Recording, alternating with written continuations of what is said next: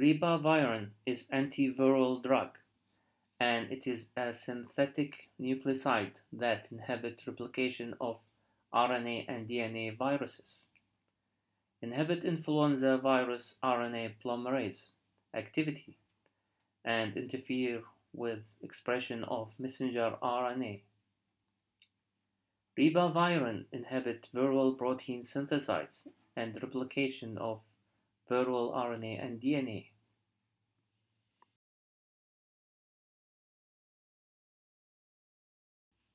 Ribavirin is used to treat chronic hepatitis C and severe lower respiratory tract infection caused by respiratory syncytial virus (RSV).